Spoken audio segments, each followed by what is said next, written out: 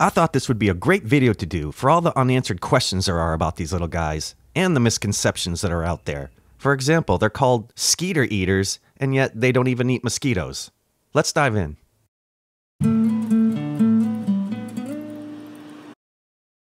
Some people may know them as Skeeter Eaters or Mosquito Hawks. They have a bunch of nicknames, yet they don't actually prey on adult mosquitoes, or any other insects at all for that matter. Isn't that wild? So how did they even get that name? Well, there are crane fly species with larvae that are aquatic and will feed on leaf debris and decaying vegetation, and some species will eat other small insects, including the mosquito larvae. So that's where the misconception comes in.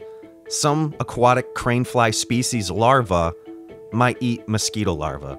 I don't know how that turns into mosquito hawks and all this stuff. People are funny. But wouldn't that be nice if these guys were really cruising around eating mosquitoes for us, like bats do? Well, there are other crane fly larvae that burrow in soil and feed on shoots and roots and leaves in your yard. Other species can be found in decaying wood, or in mosses or liverworts, or even mud. They're beneficial decomposers and play an important role in the soil ecosystem. Many insects do that you probably weren't aware of. Not everything is a pest. They eat and process organic matter and material back into the soil, increasing the microbial activity. And yeah, look at them. They do resemble that of a large mosquito, but when they're in this stage, they're only going to live like this for 1 to 3 days. Their only mission is to reproduce, so they might not even eat at all in this stage. There's no need to. They don't even really have mouth parts. That's also why they're completely harmless to humans. They can't bite. Their entire adult life stage is only 10 to 15 days, and their overall lifespan from egg to death is around 6 weeks. During their short lives, all kinds of predatory insects and beetles and birds, bats, lizards, spiders, fish, praying mantises, you name it, they're all going to feed on these guys. And because of their abundance and use as food for all these other animals, they again are of tremendous ecological importance. It's actually amazing how many families and species and superfamilies and subfamilies there are when trying to classify them. There are so many different kinds, on top of all the others that have already gone extinct. There are more than 15,500 species and over 500 genera.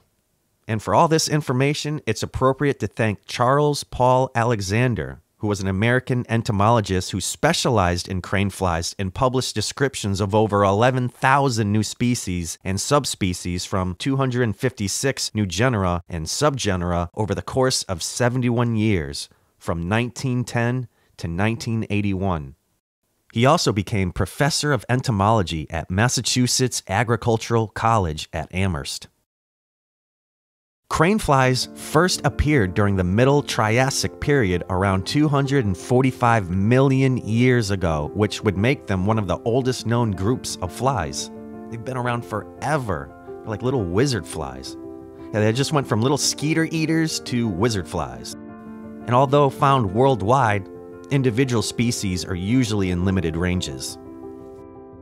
Some different families of crane flies are the Cylindrotomidae. They are the long-bodied crane flies. They already have 20 extinct species, but there are more than 65 species of them currently worldwide. There are hairy-eyed crane flies, which are 500 species worldwide. There are large crane flies, over 4,300 species. There are winter crane flies, and there's a family, Limoniidae, the largest of 4 crane fly families. They have more than 10,700 species. They can be distinguished by the way they keep their wings in a rested position. Notice how they fold the wings over the back of its body, while other crane flies might hold them out at right angles.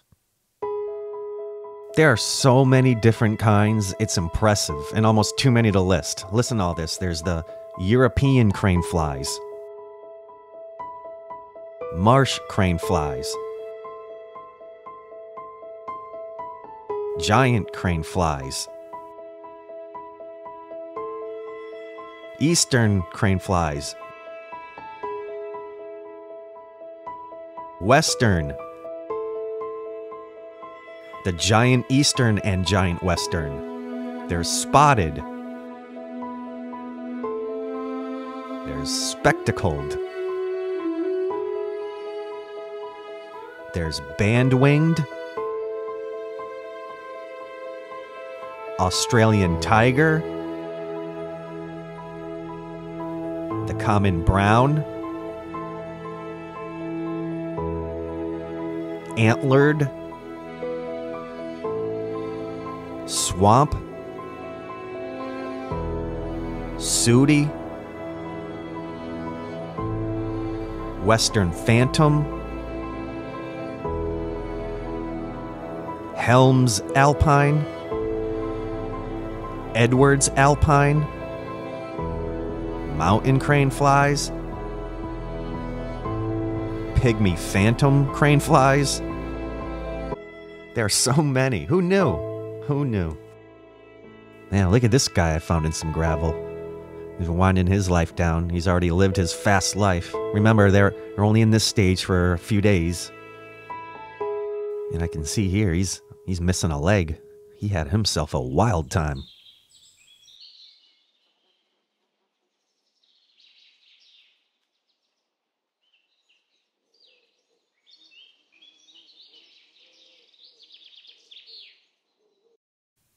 But look at this. Look at these body parts. Wow. They have these little things, they're called halterers. They're like modified hind wings that function like gyroscopes, and it helps them maintain stability during flight. How fascinating. I love it, just constantly expanding. Thanks for watching and exploring with me, from putting to rest old myths to finding unique appendages on one of the crane flies I caught. We're always finding something incredible and new right here at Whacked Out Nature. We'll see you on the next one.